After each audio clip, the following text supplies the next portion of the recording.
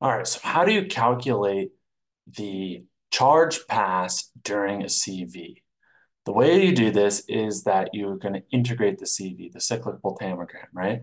We know that a CV is a plot of voltage on the x-axis and current or current density on the y-axis. So let's just say current for now.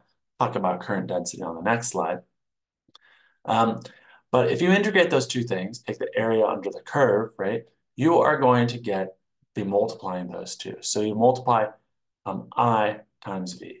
That gets you power. You know the formula power equals I times V. So if you have a CV and you have amps on the y-axis and you have voltage on the x-axis and you have some portion of your CV, let's say it looks like a nice duck, and you integrate here, okay?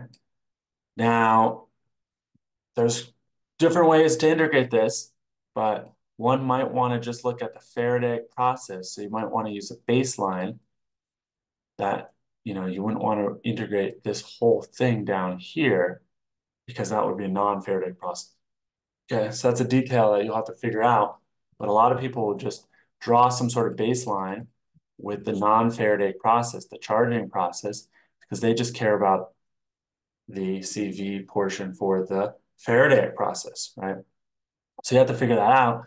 But that will get you power. So in here, you get units of watts when you integrate this.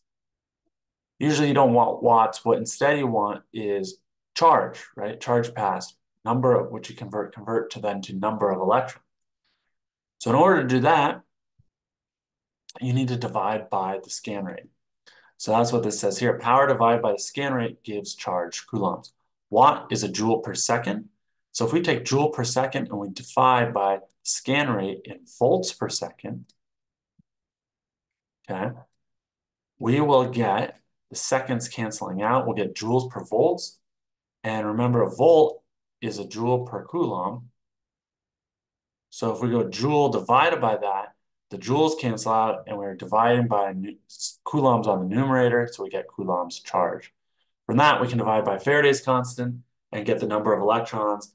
And then from that, we can divide by a stoichiometric coefficient and get the number of things reacting, for example. Okay, so super, super useful to do this.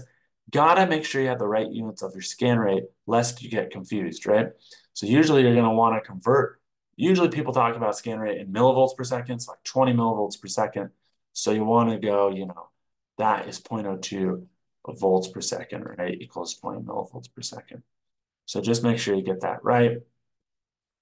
If you are integrating a plot where it's current density versus voltage, well, then when you integrate this portion, right, whatever portion you want to integrate, you're going to get power density. So you're going to get watts. Your units are going to be watts per centimeter squared. Here we have milliamps per centimeter squared and volts. So if we integrate this, we're going to get milliwatts per centimeter squared. We could then divide by the scan rate, and we could get, if we just divide by the scan rate in volts per second, we'll get millicoulombs per centimeter squared, okay?